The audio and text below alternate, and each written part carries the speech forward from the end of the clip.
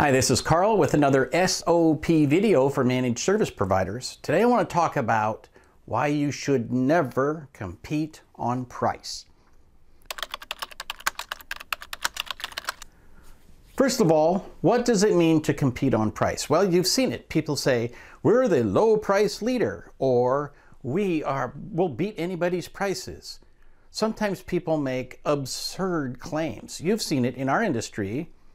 It's an absurd claim to say, oh, it's $25 for unlimited support per desktop. No, it's not. Right? We all know that's not true. So how do you take care of your business while competing? Here's what I encourage you to do. Stop attracting cheap customers.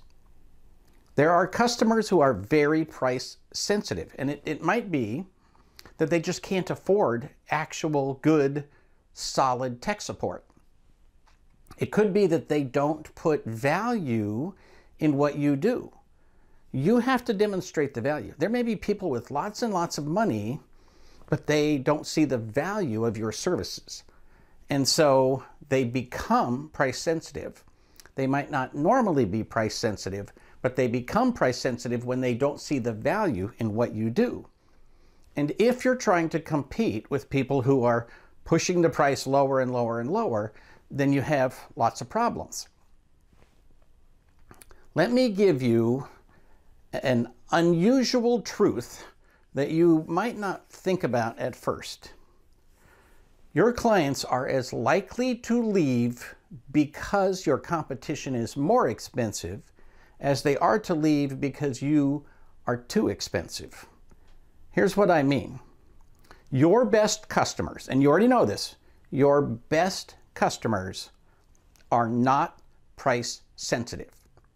Your best customers want high quality, they want great service. And so if you keep your price stable or even lower it, you might reduce the perceived value of your services. And then if somebody else comes along and says, hey, for only $25 more per desktop, we'll give you this and this and this. Those people are competing by being more expensive and giving more value. And so your best customers could be lured away because of better customer service, better offerings, better bundles. So there's an irony in that you're trying to lower your price to keep customers, and your best customers are lured away because of higher quality service. Now, ultimately, all service, customer service, managed service, maintenance, project labor, all service costs money. So you can't give higher customer service without somebody paying for that.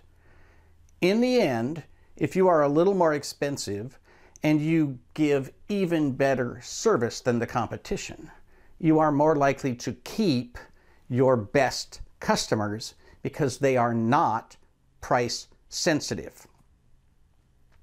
I think a lot of people in this industry have unintentionally created a business that appeals to price sensitive customers.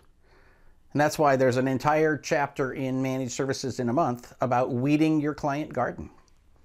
Whether you like it or not, you need to get rid of clients who can't afford you or who are not high quality clients that are willing to pay for better service. And I know a lot of people are fearful that they will lose money if they get rid of their lowest paying clients. Well, that's not true. In my experience, you will get rid of clients who are not very profitable, take a lot of support, and don't provide much in terms of supporting your recurring revenue. And what you will get instead is better clients who are less price sensitive, and they will do a much better job of supporting your needs for recurring revenue. So put that in the mix, think about it, and if you haven't raised your rates yet, remember, 2022 is the year of inflation. So if you haven't raised your rates yet, this is a great time to do it. Just make sure that you have a clear value proposition. so that people will say, oh, it's a little more expensive, but I get more for my money. For Small Biz Thoughts, this is Carl Palachuk, wishing you the best of luck in everything you do.